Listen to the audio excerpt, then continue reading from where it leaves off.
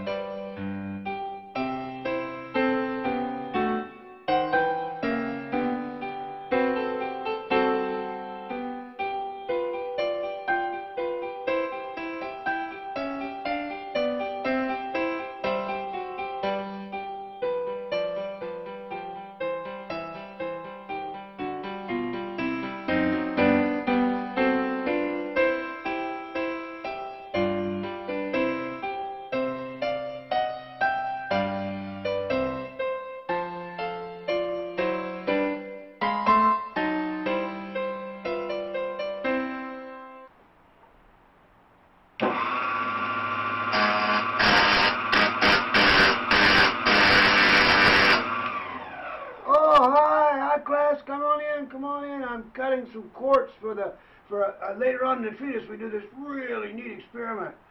Lucy, look at you all dolled up. Where have you been? Yes, well, I just came back from the opera. It was wonderful. I was inspired by T.J. Jinn's novel, For the Love of Annie Dupree. In it, Annie goes to the opera with her family. It is Rigoletto.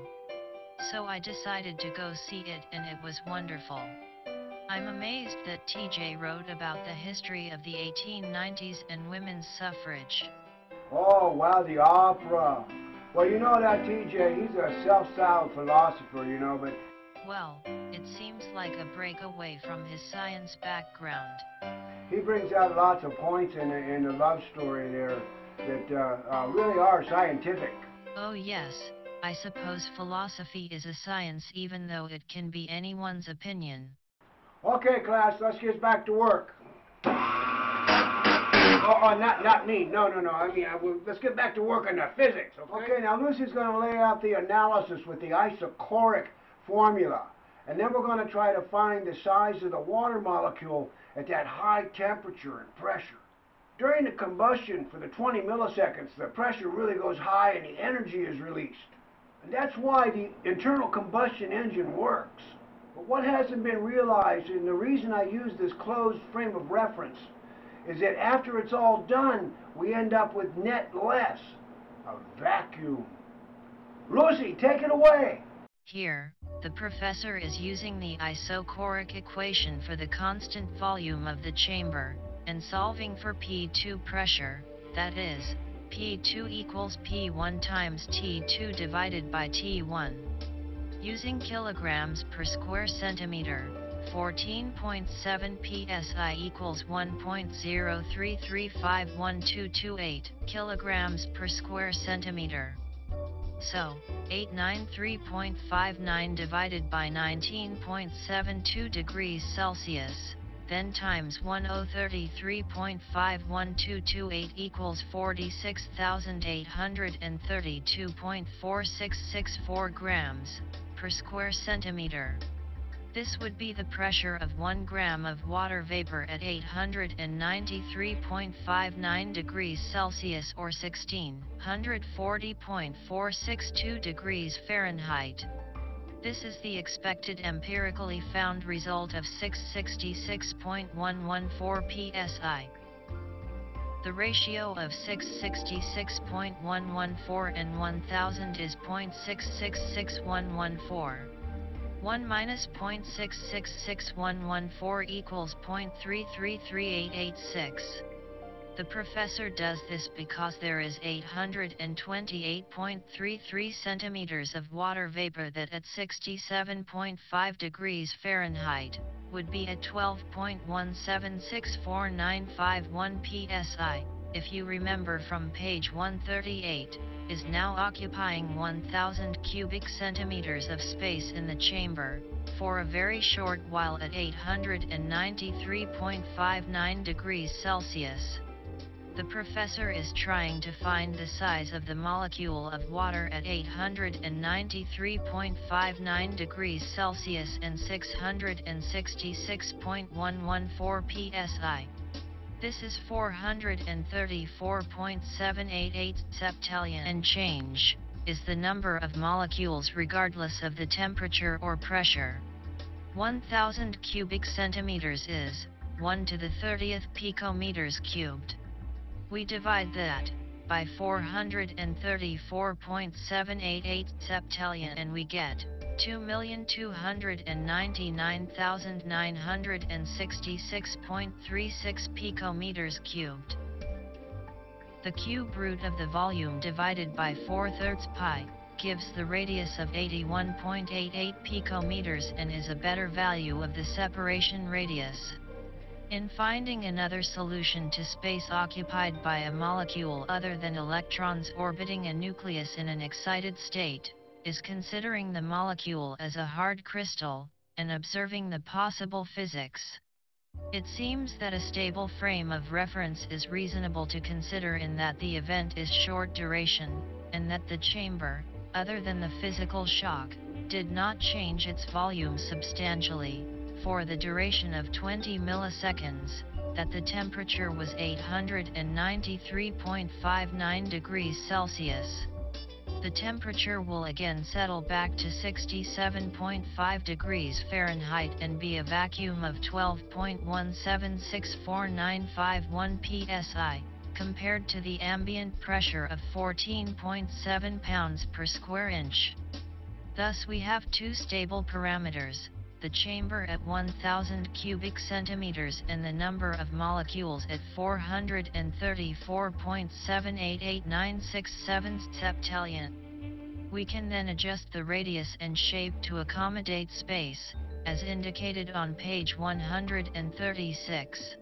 So, the professor is reasonably pleased that our new heated and excited water molecule has a modulus that varies about a separation radius of 81.88 picometers or more precisely, the diameter of 163.76 picometers. The reason for the diameter is it can be used dimensionally as the width of a cube, as the molecule changes shape. If you reference slide 209 and 210 on page 136, you can draw the inference that the molecule is at some stage of being square to round in shape, and changing rapidly as the energy wave resonates for a short while. But now back to that energy wave that is moving through these hot molecules. The surface area of our chamber on the inside is 567 square centimeters. 1 gram of water molecules is undergoing a thermal redistribution that is being reflected back by the chamber walls, in all directions. Though the drawing shows a linear front to back wave, this is only a concept drawing. The actual wave is 360 degrees spherical. The professor uses the value of 1 gram of water molecules, distributed over 567 square centimeters, with an energy wave echoing 1,618,459.856 times, in 20 milliseconds. From page 147 we have 1.515878 to the minus 21 gram meters of energy, per square centimeter per molecule. This seems small, but that small weight is going to hit the walls of the chamber, 1,618,459.856 times in oscillation in 20 milliseconds. 1,618,459.856 times, 1.515878 to the minus 21, equals 2.4533879 to the minus 15 gram meters, times 434.788967 septillion events, equals 1,066,705,998.97 gram meters per square centimeter. Convert square centimeters to square inches. there are 6.4516 square centimeters to the square inch. This equals 6,881,960,422.9598 gram meters per square inch, which equals 15,172,125.631 psi, for a duration of only 20 milliseconds. The frequency would be 80.9229 MHz, with a wavelength of 1.23574 to the minus 8 seconds, or rather 1.2357 nanoseconds. Wow, this seems absurd, but knowing that mechanical waves many waves cancel by opposing energy and never reach the walls of the chamber, and perhaps the empirically calculated value of 666.114 psi, is this sum. So let's start looking at the atom and molecule as hard crystals, where electrons come and go because of dark matter. So let's see the possible physics of quantum crystals and the energy that they produce.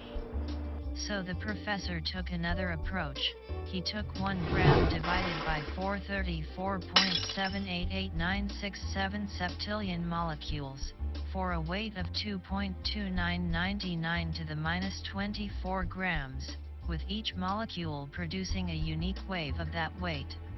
2.299 to the minus 24 times 1,618,459.856 echoes equals 3.7224 to the minus 18 grams. This then times 434.788967 septillion events equals 1,618,459.856 grams. Convert to square inches for 10,441,655.606 grams, or 23,019.91 pounds. This would seem to be another absurd amount of pressure. This is the instantaneous flash heat and pressure as the energy of 869.577315 sextillion electrons leave the chamber into the walls of metal. Another pass through the perihelion, and the professor says he will retract this later. The flash energy just calculated is what an internal combustion engine uses. All the rest is discarded as lost heat. In this example, 10 degrees before the piston reaches the top of the cylinder is called the dwell angle. Somewhere in this time period the spark plug fires. At 1,000 revolutions per minute this is 0.0055 seconds or 5.5 milliseconds. The burn duration of thousands of degrees, and thousands of pounds of pressure, happens in 20 milliseconds like our experiment. Again, it is important to note that 0.155712295 grams and 0.207224 cubic centimeters is the lost mass, that is weight and volume. With the conventional model of atomic structure, the science world says that the two hydrogen atoms adopt two valence electrons of the oxygen and abandon their own electrons. As was stated on page 143, the published value of the mass of the electron is 9.109 to the minus 31 kilograms, or 9.109 to the minus 28 grams. If that is correct, then the quantity of 869.577315 septillion electrons weighs 0.000792 and change grams, leaving 0.15492 grams, which is not even a dent in our missing grams. The way that is missing even greatly exceeds our hydrogen total of 0.0147122 grams. The spatial disparity is large also, at 0.207244 cubic centimeters. So, to put into perspective, 0.207244 cubic centimeters is 2.07244 to the 29th cubic picometers. If 0.0147122 grams is divided by 2.07244 to the 29th, each picometer accounts for 7.098975 to the minus 32 grams. Now, there are no exacting calculations in quantum mechanics, only generalities. So in this process, I'm showing that the electron's mass is not the solution to the weight and volume that was lost. A hydrogen atom with a radius of 31 picometers with its electron attached is approximately 124,788.248 cubic picometers. The proton only occupies 0.0287, or 2.87% of the volume, and the proton is only 9.5 picometers. I think our amazing hydrogen is a puffed-up balloon, and its single proton is dimensionally near dark matter, such that its radius is a focused resonance or oscillation, and because of dark matter impact measures 31 picometers at minus 423.182 degrees Fahrenheit or 20.2711 degrees Kelvin. At 20.2711 degrees Kelvin and 14.7 psi, 1 mole of hydrogen at 1.008 grams occupies 14.19 cubic centimeters. 1 cubic centimeter when warmed to 70 degrees Fahrenheit or 294.26 degrees Kelvin, expands to 12.0389 liters, and every centimeter contain. Please note, the expansion ratio is 1 to 848. 6.022140076 to the 24th divided by 14.19 hyper-calculated equals 424.393 septillion divided by 12,038.99 hyper-calc equals 35.234 sextillion atoms per cubic centimeter at 70 degrees Fahrenheit or 294.26 degrees Kelvin. 1.0 to the 30th divided by 35.234 sextillion atoms equals 28,381,397,710 picometers volume for each atom. The cube root of 28.381397 billion. Hypercalc equals 3050.314317 picometers width of a cube, but also the diameter of a sphere. This would give a radius of 1525.15 hypercalc picometers. If recomputed using the volume of a sphere of 4/3 pi times the radius cubed equals the volume, you can see the discrepancy. 4.18879 times the cube of 1525.157 hypercalc equals 14,860,465,091.182, compared to 28,381,397,710. So, the professor states, if you pull away from the vaporous magic of electron spin and mass attraction, and begin to see the problems associated with real and not imagined hard crystals as elements, the reality of slides 209 and 210 on page 136 become applicable. Using the empirical value of 31 picometers of compressed cubes of hydrogen near the solid stage at 20.2711 Kelvin, we have 4.195898 octillion atoms per cubic centimeter. At 70 degrees Fahrenheit or 294.26 Kelvin there are 348.525584 sextillion atoms per cubic centimeter for 2,869,229,818 cubic picometers of volume of each atom.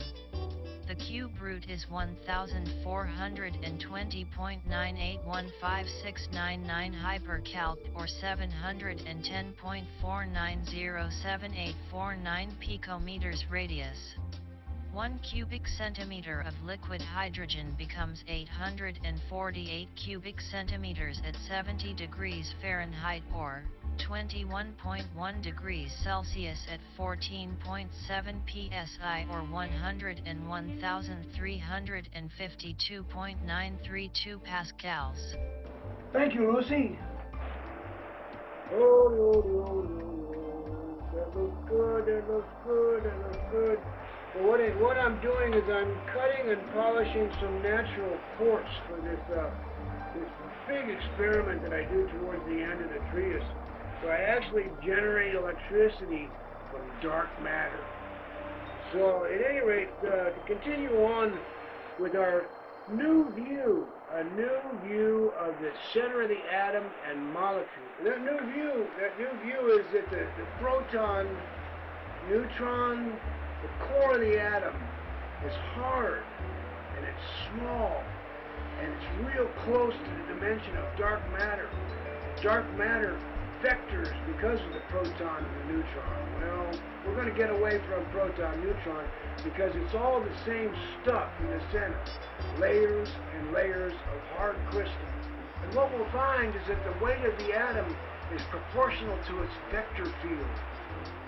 And then what happens when two protons of the hydrogen collide with the oxygen? Half its vector field is gone. It's embedded in the oxygen. Now the vector field and the weight produced by the collision of dark matter is where the weight difference comes when you take the hydrogen and the oxygen and combine them together into water. The mass goes down, the weight goes down, and so does the vector field. Now Lucy's going to give you a few more details, and then we're going to do a summation of combustion part 1. The new view the professor is presenting is all protons are hard, and dark matter is vectored by its mass relationship to the volumetric size of the proton. Since gravity is not a magic attractive force but collision vectors, atomic particles have weight determined by their susceptibility to collision. The weight of the atom is proportional to its vector field. When the hydrogen protons slam into the oxygen, their vector fields are gone, and they are buried in the oxygen. Likewise, the oxygen's vector field is changed. The two hydrogen protons make it lopsided and warped, and thus its collision vector with dark matter, and it now being a molecule of water gives it the values we see. Electrons are not a measurable entity because they evaporate as waves into dark matter. The new entity water is not compressible once coalesced or precipitated, but it can exist as an expandable vapor. It is either a floating molecule at just above 4 degrees Celsius and weighs 2.299968 to the minus 24 grams approximately, and is uncompressible, expanded with a radius dependent on its energy value in degrees, F, C, or K, semi-solid as ice expanding from 0.9998 grams per cubic centimeter to 0.9167 grams per cubic centimeter below 0 Celsius, and again contracting to 0.934 grams per cubic centimeter at minus 180 degrees Celsius or 93.15 degrees Kelvin.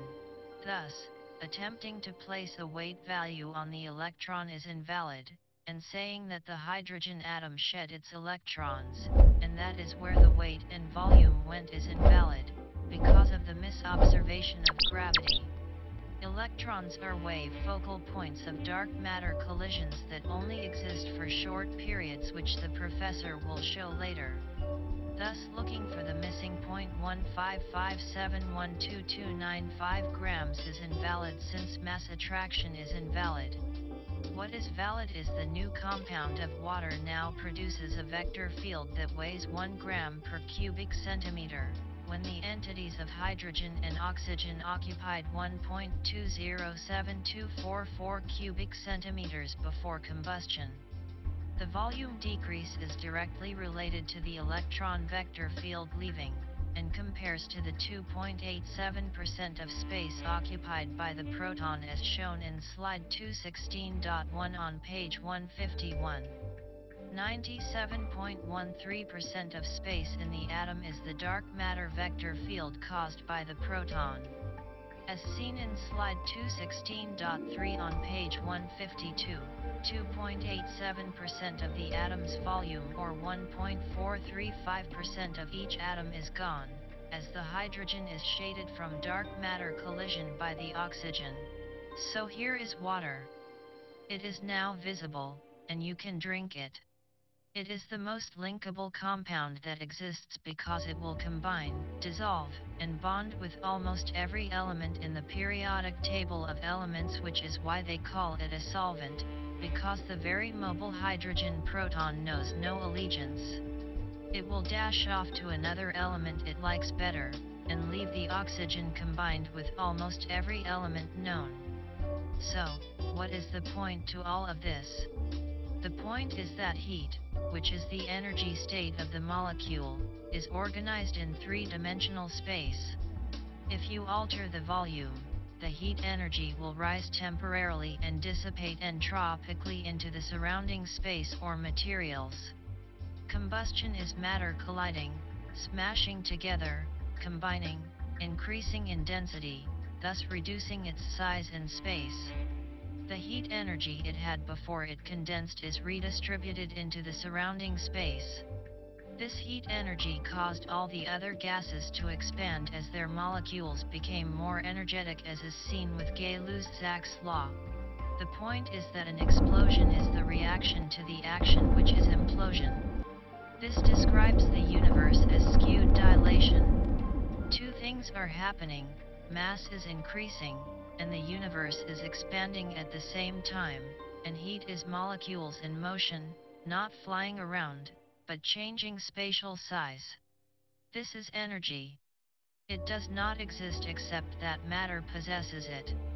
The idea of energy independent from matter as pure energy is a misobservation. We looked at this as a simple combustion consideration. Now, look at it in the large-scale reordering of matter through time. The first large reordering is when hydrogen is coalesced and created out of dark matter in the nebula. It is next compressed on the surface of a star like the Sun and is fused into helium. The dimensional change causes such a large reordering in space that the shock wave, which is radiance in a broad spectrum of frequencies, is so powerful that it heats the Earth 93 million miles away. The radiance of frequencies was transmitted not through empty space but through the massive dark matter presence, which is bombarding us from all directions, which is the cause of the fusion on the surface of the Sun. It is pressure and not a magic attractive force of gravity or space-time dilation. So massive is the target of the Sun and the compression so great, that the only thing that escapes is radiance, and of course plasma, which is energy waves in dark matter. The masses of stars continue to compress elements to create all of the elements in the universe. These elements are matter so compressed that their decay, or evaporation, takes millions of years. It might be beneficial, as the professor stated before, to look upon elements that are in solid form as being frozen. Their very high melting points can be seen as their natural liquid state inside of a star. Elements we experience in a gaseous state are an unnatural state, once they have been released from the pressure of the star. Elements are decaying, or you might say evaporating, and over very long periods of time they decay to oblivion or back to dark matter. The elements we experience here on Earth, or on other terrestrial bodies, have escaped a star due to a collision that knocked them away from the star's mass. Humankind has learned how to take some of the heavy elements and refine them and concentrate them till their mass is so heavy that they are unstable. That is because they can only be maintained in their natural environment, which is inside a star. The elements such as uranium and plutonium are decaying, and if you get too much of it close together, it is called a critical mass. The atoms are decaying so rapidly that they begin to fly apart in a chain reaction, and you get a nuclear fission explosion. It is likely that the Earth and most of our planets are pieces of a star. The massive core of the Earth is of molten iron and could only be created in the belly of a star. Perhaps the Earth was a star. So this brings us to the close of episode 12. In the next episode, episode 13, we're going to take a look at carbon, the essential for life. And we're going to look at that method of metabolism and the way carbon produces the energy in our body. And then we're going to start into combustion part 2.